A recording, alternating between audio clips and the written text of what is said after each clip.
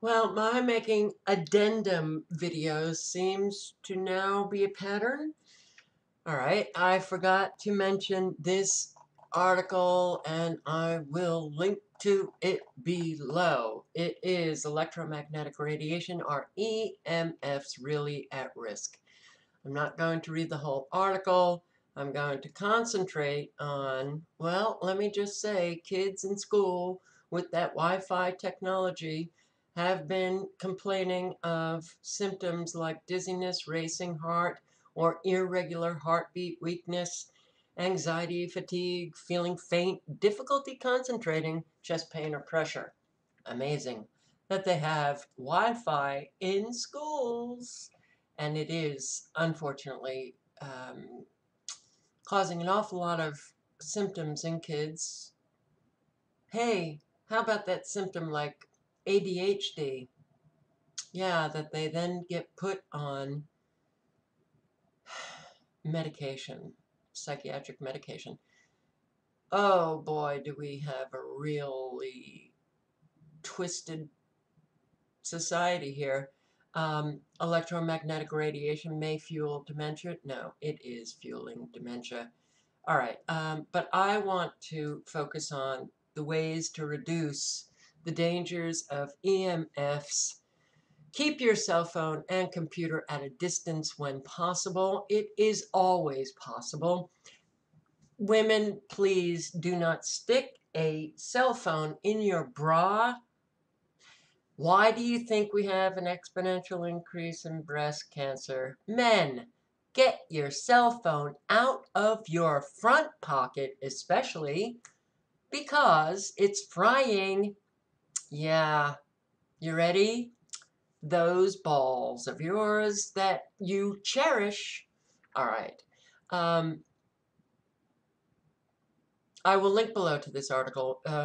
There's a lot of good information in it. Natural ways to reduce the dangers of EMF. Keep your cell phone and computer at a distance. Yeah, avoid carrying your cell phone in your pocket or bra. Avoid using your laptop on your lap when connected to a power source. Use a separate keyboard and mouse when using laptop for an extended amount of time. Avoid Bluetooth headsets. You're literally just you're injecting radiation into your brain when those things are just sitting in your ears. Try earthing. All right, earthing. Walking barefoot on the grass. Just please make sure that you're not around a Gwen tower. Yes, those very, very long, high up in the sky antennas with all of those wires coming down to the ground, they emit dangerous frequencies, ground-based frequencies. So if you're walking barefoot around a Gwen tower, you're frying yourself. The body is an antenna, and we are conducting frequencies right smack inside us. When we walk barefoot around a Gwen tower, boy, do we pull very intensely those frequencies, very rapidly, right to our feet and right on up to our brain. So it's very careful. It's very important to be careful where you are walking. Grounding can eliminate the ambient voltage that comes from everyday electricity power sources. If you can get into the mountains or if you can get to a beach, first of all, they have negative ions, which are so important to our overall well-being. They have depleted the positive ions from our atmosphere. And you can find some negative ions still in the mountains. That's why people go to the mountains or go to a beach to vacation and they feel well rested. Negative ions are very, very important. So take a barefoot walk on the beach or on the grass in a nearby park. Well, please, please look out for a Gwen tower. Unplug appliances when not in use. Keep the bedroom clear of as many EMFs as possible. Cell phones on your bedside table that you use for an alarm to wake up in the morning, a really dangerous act on your behalf. Do not do that. Get a battery powered alarm. In fact, alarms that, we have used, those plug-in alarms, emit an awful lot of um, radiation themselves. They're pretty dangerous, but don't have your laptops sitting on your bedside table, and if you can, don't use a computer or a laptop or your cell phone before you go to bed, because all of these frequencies are affecting our sleep. They affect the melatonin in our brain. The light coming off of the screens are affecting our ability to sleep. So we have an epidemic of insomniacs now, and an awful lot of people are taking pharmaceuticals to go to sleep, or buying the over-the-counter sleep aids. It's a big business, billions of dollars just in sleep aids for Americans. Well, why are we having such difficulty sleeping? Because we are saturated in dangerous microwave frequencies that are affecting our sleep. They pretty much deplete our REM stage, that really important stage of sleep that we so desperately need, because that's the stage in which the body restores itself and you wake up feeling rejuvenated. I don't know anybody who wakes up feeling rejuvenated anymore. So the best way to get back there is to get all of your electronics out of your bedroom. Avoid Wi-Fi or unplug it when not in use. Get rid of the Wi-Fi. Try to avoid halogen and fluorescent lighting. Get rid of those light bulbs, the curly light bulbs.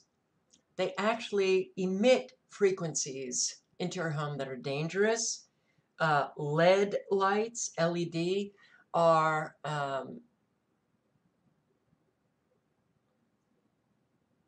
now I can't remember, so I'm not going to say anything about LED lights, but do research on them. Halogen apparently are emitting. I loved the lighting of the halogens. Well, I don't use them anymore. They also emit frequencies. I had a comment from someone just today that said the lighting, the light bulbs, and I think she was talking about those curly light bulbs, end up giving her headaches. So, yeah, I mean, virtually everything now is toxic.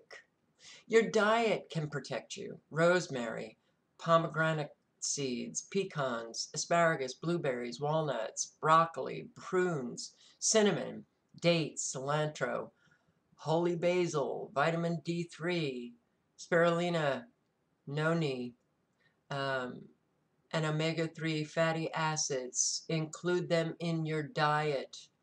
Yes, the Bluetooth headsets, and use speakerphone. Though when I talk to people on speakerphone, it's so hard for me to hear them.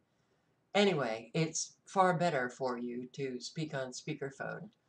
Um, so I did want to. There's paints, special paints that you can buy. There are fabrics, shielding fabrics that you can buy. There are filters. There are smart meter guards. Unplugging your appliances when not in use. This not only avoids wasting energy, it will reduce the levels of electromagnetic frequencies emitted into your home. Keep the bedroom clear. of as many electromagnetic frequencies as possible. Um, yes, do away with Wi-Fi, get the Ethernet that grounds the frequencies so you can have internet access. And look, they have Ethernet cables that are 100 feet long. Yeah, you can plug in your laptop and you can walk from your bedroom into your kitchen. It's a little bit inconvenient because you're dragging around a wire, but you are protecting your health by doing that. Isn't it worth it? Yes. Um, They have wireless pacifiers that monitor a baby's temperature. Wireless diapers that tell an alert when you need to change it. Jesus, I didn't know that. This is really becoming a pretty friggin' scary world. Get rid of baby monitors. Oh my God, are they emitting very dangerous frequencies going right into that soft skull of an infant? All right, I will link below to all of this. Um, your food is important. Your exercise is important. The reduction of exposure is extremely important. I hope that you take all of this very, very seriously, especially those of you who are still feeling okay. You want to hold on to that. You really do. You know, it really isn't until you start losing things that you begin to see how you took so much for granted.